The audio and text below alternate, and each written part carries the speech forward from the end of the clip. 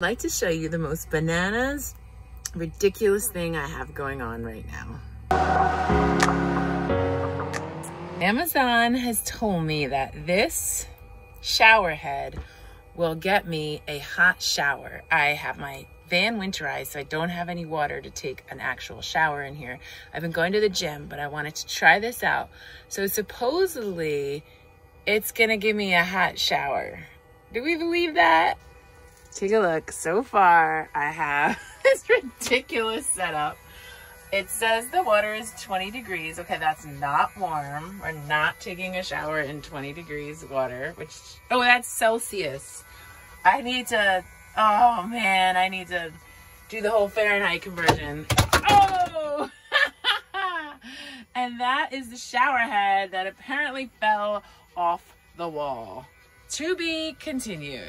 Okay, what you missed is I took this thing out of the water, or this thing fell off, or something happened, and it started spurting water everywhere. Luckily, we're in the shower, so I only got like a drip of it on the floor, but I've wasted a quarter of my shower water. Well, duh moment. I don't need to use their stupid shower hook. I already have a shower hook in here. So we've done that. I'm gonna figure out what 19 degrees Celsius is, and then I gotta commit to this. Like, I gotta get in here and I gotta commit. Life is beating me today. It is still 19. I'm standing here now naked, really wanting a shower because I could potentially take one, and debating if I take a 66 degree shower. I mean, it's been in here for a long time and it hasn't gotten any better than 19 degrees. Recommended shower temps are 98 degrees Fahrenheit. Now been about, I don't know, 10 minutes that I've had this thing running, and it's still 19 degrees Celsius. I don't think I need a shower that bad. I think I just might wash my face tonight and shower tomorrow. Oh my gosh, but I can't even shower in the morning. I have to shower like later in the afternoon. So I didn't shower yesterday either.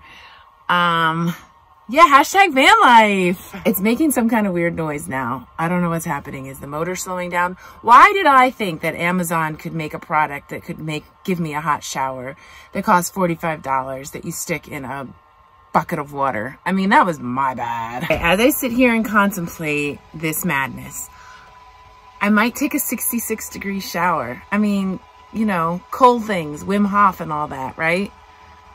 Should I do it? I'm going to get in there and I'm going to get 2 seconds into it. I'm going to regret it deeply. And I'm not even going to have enough water to do a full shower. What should I do? Should I shower? Yes or no?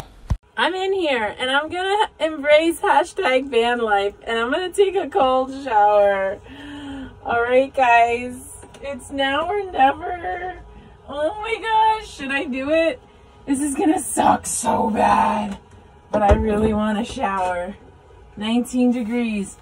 All right, here we go. Ready? Oh, I don't want to press the button. I don't want... Oh my God, it's freaking cold!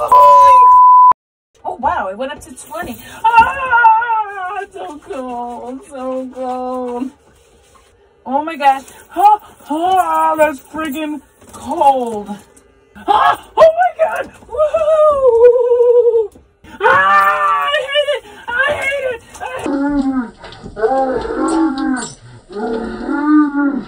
Why is it not working? Oh no, stop. I need to finish my shower. Oh no, I'm out of water.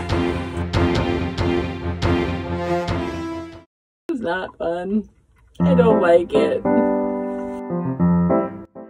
So would I recommend this shower solution to anybody? The answer is, I am sending it back to the hell from where it came. And I mean, look at even this guy here, he's turned his back on Amazon and their stupid shower system. Because not only have I used a whole gallon of water, I probably would have needed at least 3 to take a full shower.